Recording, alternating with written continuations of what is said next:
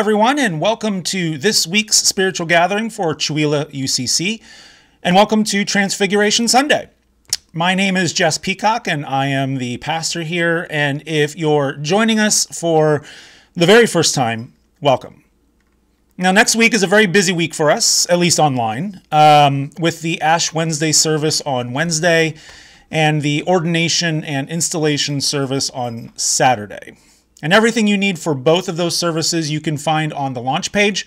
And I will also be sending out emails as the week progresses. And if you want to see the ordination service, but you'll be, for whatever reason, unable to join on Zoom, I will actually be recording the service, and I'll post it as next Sunday's spiritual gathering for Chewelah UCC. So it will be available to you no matter what, if you want to see it. And also just a heads up that we will be doing communion today.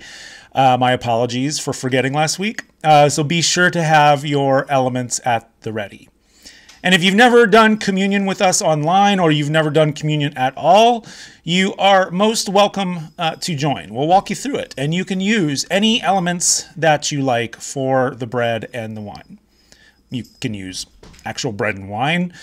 You can use pizza and soda. Whatever you have available will suffice. And finally, before we dive in today, I just want to say to all of you watching that I am always available to talk about the weekly messages. With doing things remotely, we lose that ability to hang out after a service and chew on things and discuss the ideas and the concepts that are covered each week. Maybe you loved something I said. Maybe you hated something I said. I think both are important to discuss. Because some weeks I want to comfort, but other weeks my goal is to challenge you and make you think. That doesn't mean you'll agree with everything I say. And I think that's okay. I know that's okay. Because the last thing I want to be as clergy, and the last thing I want others to be within the church, is comfortable. I apparently caused a bit of a stir a few weeks ago when I used the organization of the Satanic Temple as an example of a potential prophetic voice outside of the Christian tradition. And I used them as the example because I wanted to use as an example a group as far from the Christian tradition as possible to wrestle with that question of whose voices can and should we consider as prophetic. I mean, if a Canaanite sex worker and a Babylonian king, a king who worshipped a god that came to be considered a demon by Christians, if these figures can speak prophetic words in the Hebrew Bible, then who else might be able to? If God is still speaking, as the UCC says, do we get to determine who God chooses to speak through? And my hope is that you were challenged to consider that very question, and that you continue to consider that question in your everyday lives, whether you agree with my example or not. So that said, I'm always available to talk and chew on these weekly messages with you, whether by email or text or phone call. You may not always agree with me, and you don't have to. I may not agree with you either. It would get pretty boring if I wasn't challenging you and you weren't challenging me. But at the end of the day, we are a community. And in a community, we're there for each other. Right? And with that, let's get into our call to worship, which is a call and response this week. And you can find that on the launch page, and your parts are in bold. There are times when the Divine Spirit calls to come and rest, to be at peace. Wisdom meets us like a friend, settling our anxiety and bringing us comfort. There are times when God comes to us through chaos and disorder. Love moves like a mighty wind, troubling all efforts to dominate and control. God brings stillness. God stirs up. God is restful and restorative. God is wild and disruptive. Let us welcome God in all their forms, trusting the divine Spirit through confusion and clarity. Today's scripture passages are both being read from the Inclusive Bible, and the first passage is out of 2 Kings, chapter 2, verses 1 through 12. When Yahweh was about to take Elijah up to heaven in a whirlwind, Elijah and Elisha were on their way from Gilgal. Elijah said to Elisha, "Stay here. Yahweh is sending me to Bethel." "As Yahweh lives and you live," said Elisha, "I will not leave you." So they departed together for Bethel. The disciples of the prophets in Bethel approached Elisha, asking, "Do you know that Yahweh is going to take Elijah from you today?" "Yes, I know," Elisha replied. "Now be silent." Then Elijah spoke, "Stay here, Elisha. Yahweh is sending me to Jericho." And Elisha replied, "As Yahweh lives, and as you live, I will not leave you." So they went to Jericho. The disciples of prophets in Jericho approached Elisha, asking, "Do you know that Yahweh is going to take Elijah from you today?" "Yes, I know," he said. "Now be silent." Then Elijah said to Elisha, "Stay here. Yahweh is sending me to the Jordan." "As Yahweh lives and as you live," said Elisha, "I will not leave you." So the two of them walked on. 50 disciples of prophets stood off at a distance, facing the place where Elijah and Elisha stopped at the Jordan. Elijah took his cloak, rolled it up, and struck the water with it. The water divided to the right and to the left, and the two of them crossed over on dry land. Once across, Elijah said to Elisha, "Tell me, what can I do for you before I am taken from you?" Elisha replied, "Let me inherit 2/3 of your spirit," he said. "You ask a difficult thing," Elijah said. "If you see me when I am taken from you, it will be yours. Otherwise, not." As they were walking along and chatting with each other, suddenly a chariot of fire and horses of fire appeared and separated the two, and Elijah went up to heaven in a whirlwind. Elisha saw this and cried out, my father, the chariots and cavalry of Israel." And Elisha saw nothing more. Then he took hold of his clothes and tore them apart. Hear what the Spirit is saying to the church, to you, and to me. Thanks be to God. Our gospel text today is from Mark chapter 9, verses 2 to 9. 6 days after that, Jesus took Peter and James and John and led them up a high mountain where they could be alone. And there Jesus was transfigured before their eyes. The clothes Jesus wore became dazzlingly white, whiter than any earthly bleach could make them. Elijah appeared to them, as did Moses, and the two were talking with Jesus. Then Peter spoke to Jesus. "Rabbi," he said, "how wonderful it is for us to be here. Let us make 3 shelters, one for you, one for Moses, and one for Elijah." Peter did not know what he was saying, so overcome were they all with awe. Then a cloud formed, overshadowing them, and there came a voice from out of the cloud, "This is my beloved, my own. Listen to this one." Then suddenly, when they looked around, they saw no one with them anymore, only Jesus. As they were coming down from the mountain, Jesus gave them orders not to tell anyone what they had seen until after the promised one had risen from the dead. The gospel, it transforms. May it be so. Okay, now, close your eyes and imagine for a moment that it's a beautiful and warm spring day, the exact opposite of what we've been in the last week. Just imagine this beautiful and warm spring day, and you're off on a hike with a few friends. Let's say that you're actually walking up Quartzsite Mountain.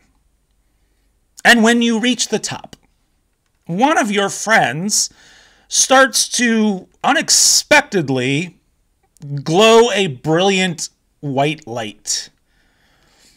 And then two people who were supposed to be dead, they suddenly show up and have a conversation with your friend who, again, is now glowing.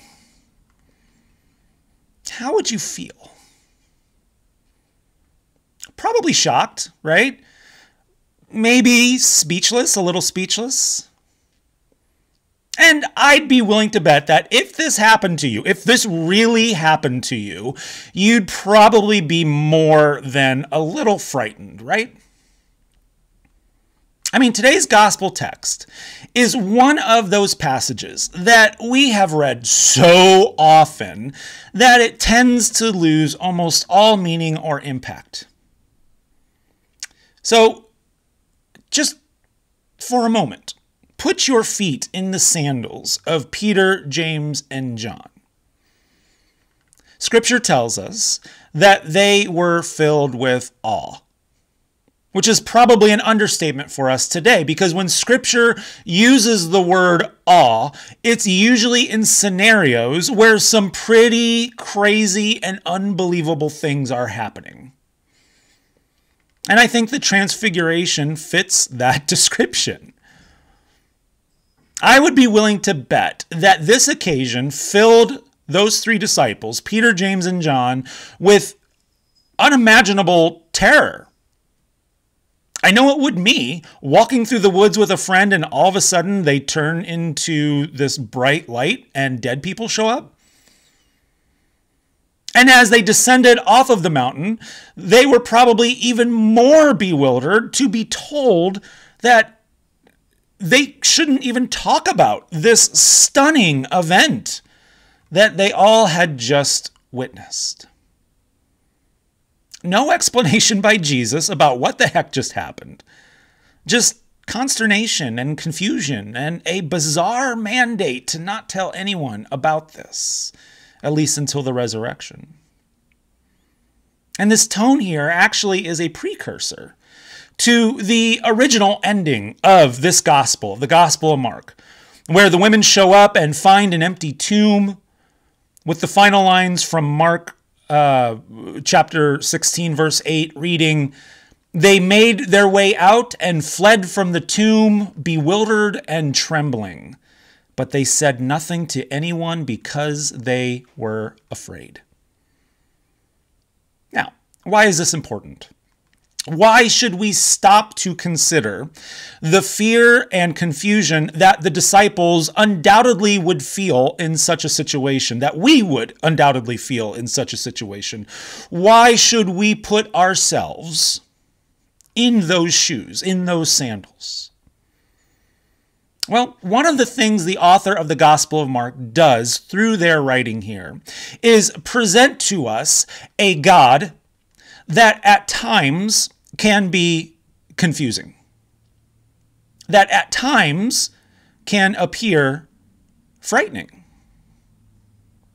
In other words, Mark presents to us a divine figure that doesn't necessarily fit into the more romantic and safe sentiments that we tend to prefer in our conceptions of God and goodness. We can read all through Scripture countless tales of the divine where God isn't always the light in the darkness, whose presence makes everything neatly corrected and peaceful and calm.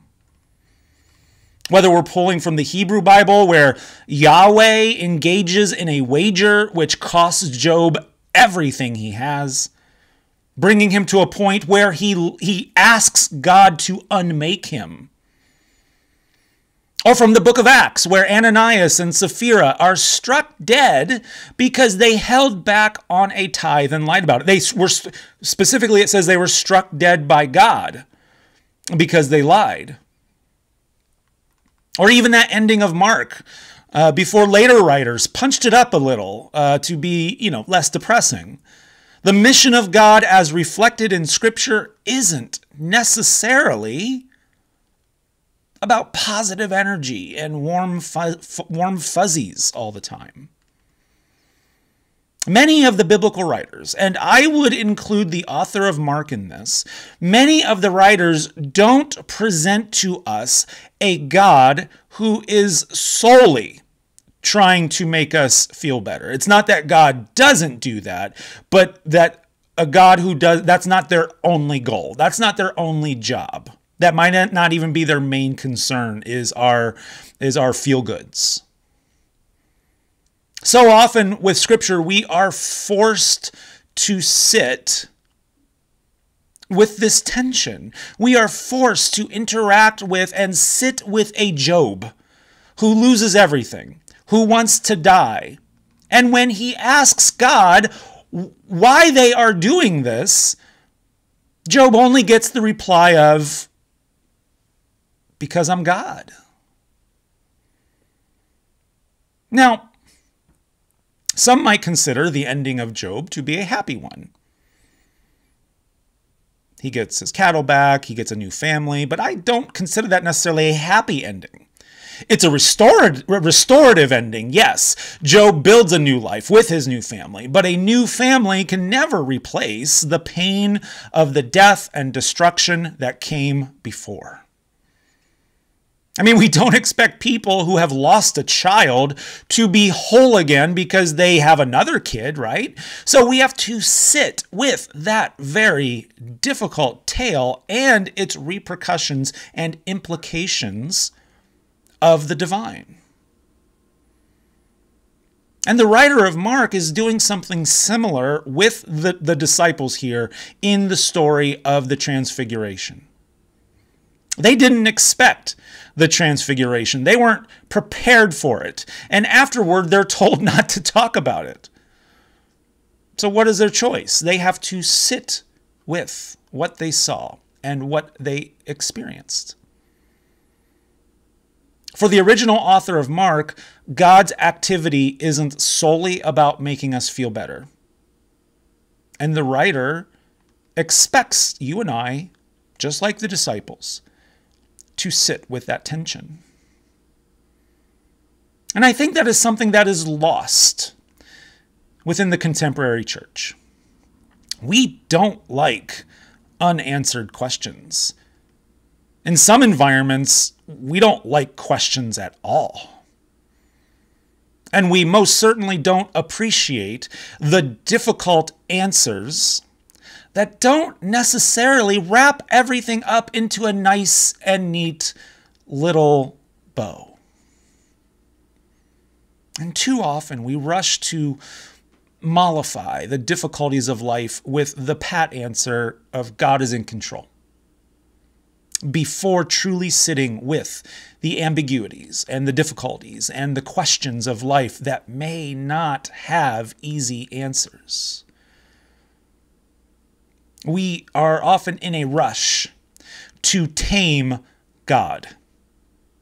We seek to make God our personal good luck charm or self-help guru while forgetting the danger that God represents. And when I say danger, I don't mean danger as in God is bad for you, but danger in the sense that God does not equate necessarily to safety. There's a scene in The Lion, the Witch, and the Wardrobe by C.S. Lewis where Susan asks Mr. Beaver about Aslan, the lion. And she asks, is he safe? And Mr. Beaver responds with, safe? Who said anything about being safe? Of course he isn't safe, but he is good. God is not safe. God can be downright scary at times, but God is good. Even the most dedicated disciple might see God working and still be terrified. I am far from a dedicated disciple, but I'm often terrified to be involved in the work of the divine. I was terrified to move here, to Chewelah. Although some of you might not think that was God working necessarily. I'm terrified when I engage in social justice work. I was terrified in Portland when the tear gas started flying while working as a clergy observer during the protests there. I was terrified in Spokane while engaging with someone who was armed and yelling very unpleasant things at others during a BLM march. And in today's passage, you can't convince me that any of us in that situation on the mountain wouldn't also have been terrified. But Peter, James, and John trusted Jesus to lead them to truth through their fear and through their discomfort. In my experience, Christians tend to find fear, the idea of fear, problematic. Fear for many equates to not trusting God. And as a result, honesty and transparency within the church community suffers. We so often expect comfort from our leaders, to be told everything is going to be okay without first going through the process of sitting with and sitting through dark and difficult times, the frightening times, the difficult emotions, which results in believing that if, say, someone is depressed, then they just don't trust God enough. Or if someone's life is falling apart, they just haven't fully given their life and their trust over to God. Or that a pastor's job is to deny the reality of the world and conjure fluffy messages that make everyone feel good. However, by constantly trying to avoid the uncomfortable or the difficult or the depressing, we can easily miss out on the Creator's voice that also comes from the shadows as much as it comes from the light. And while it can be, oh, so very tempting to refuse to acknowledge the darkness or pretend that it doesn't exist, Quaker theologian Sandra Cronk writes in response to that, quote, "At the center of our Christian faith is the place of darkness, emptiness, and knowing where we are stripped of being our own rulers and our own gods. In the darkness, we discover that not we live, but Christ lives in us." Unquote. If we take the God of the Transfiguration seriously, if we approach the divine not as a magic genie who miraculously transports us through the hard times with nary a scratch, but as the force that not only heals and comforts us, but as one that confronts us with difficult questions and truths, and yes, as one that can at times frighten us, then we can celebrate those frightening yet divine moments in our journey. We can sit with the dark times in our own lives, as well as in the lives of our friends and community, and still feel the presence of the divine in those shadows.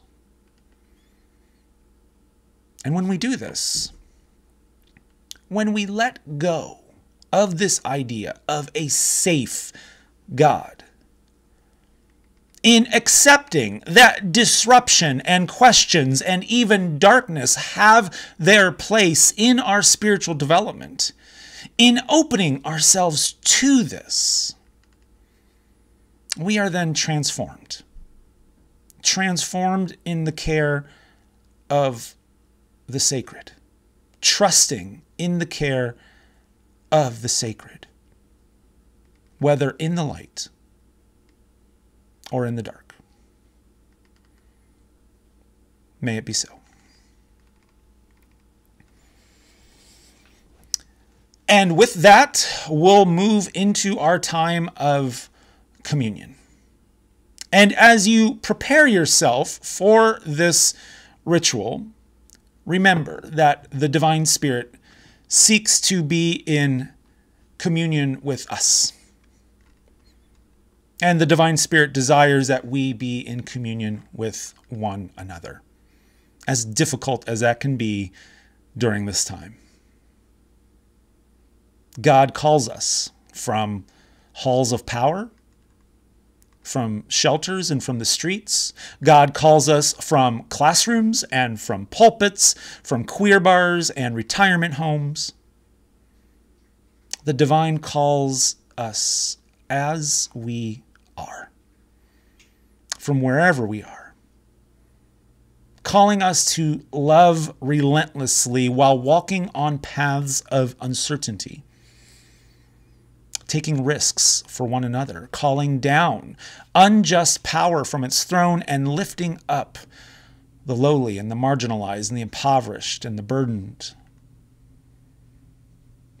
To answer the call of the Christ is to find ourselves, no matter where our social location, choosing to align ourselves with the causes of the marginalized and the oppressed and the outcast and the isolated, with the faith that together we might give flesh to new possibilities of healing, of connection, of freedom from all that destroys. When these are the desires of our hearts, we open ourselves to that divine spark.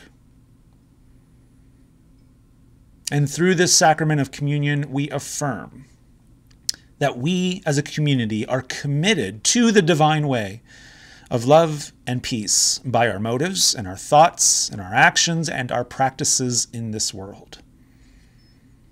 Through this act of communion, we seek to transform from within as well as without, to enflesh, to give flesh to hope and love, and to realize the fullness of the divine that is among us. All are invited to this table of reconciliation. There are no exceptions. In coming together, let us recognize our responsibility in living in love and in peace with one another and all creation, so as to be joined together as one sacramental communion of body and spirit throughout this earth. And on the night he would be arrested, Jesus gathered his friends and companions. In the midst of a frightening and dangerous time, they found each other at a table, connecting over the story of the divine that walked among them. And as they did so, Jesus took a loaf of bread, blessed it, and broke it, like our world is broken. And he showed us the way to new life and hope by asking us to share our bread with one another in remembrance of his own example. Through the broken bread, we participate in and we become the body of the Christ in the world.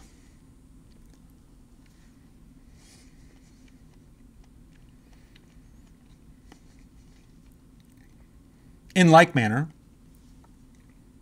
Jesus took the cup filled with the fruit of the vine that sustains us and links us to one another in troubled times as well as in good times, and he blessed it, and he asked us to drink of that same spirit of loving kindness and uniting harmony that was in him. Through this cup of blessing, we anticipate and participate in the changing and transformative life of the Christ in the world.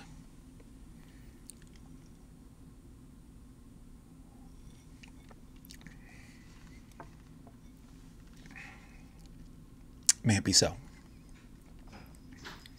Would you please join me for today's benediction? Dominance and control, violence and force. These are the tools through which evil moves.